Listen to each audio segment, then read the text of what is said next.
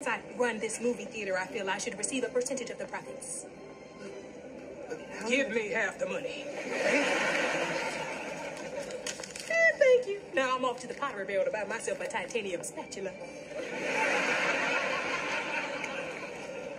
Great. 3 hours of work and we're left with $20. Okay, you were right. Right about what? You know, I thought we could make some decent cash with that orangutan, but I was wrong and you were right. Excuse me, boys.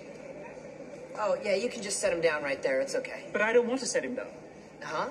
What do you mean? I'd like to buy this animal from you. He's not for sale. I'll give you $5,000. What? Wait. You're offering us $5,000 for that orangutan? 10,000? Sorry, he's got the spastic knees. Do we have a deal? Please? Yes, of course. Oh, thank you so much. This is truly exciting. $10,000, Adrian Faversham. Here you are. Come, Bobo. We've much to do. Gentlemen. Hi, Bobo. See, little buddy? Will you look at that? $10,000. Shall we? Start the music. 10,000.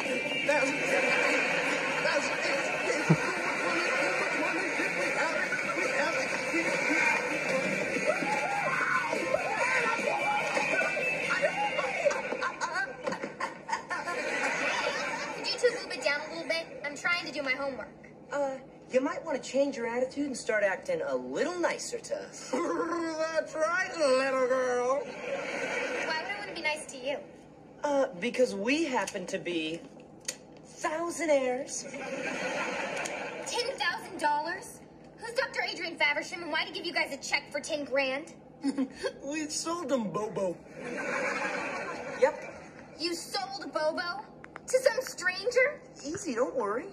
Yeah, anybody who paid 10 grand for an orangutan is going to take good care of him. What are you doing? Doing a search on the guy who gave you this check? Will you just relax? Yeah, the guy's a doctor. Dr. Adrian G. Faversham, former head of cardiology at the National Institute of Medicine in Cambodia. Yeah, that's the guy. See? Fled the country after local authorities charged him with conspiracy to purchase and consume rare primates. Consume rare primates? What does that mean? Consume means to eat, and primates are mammals, like monkeys, chimps, and orangutans.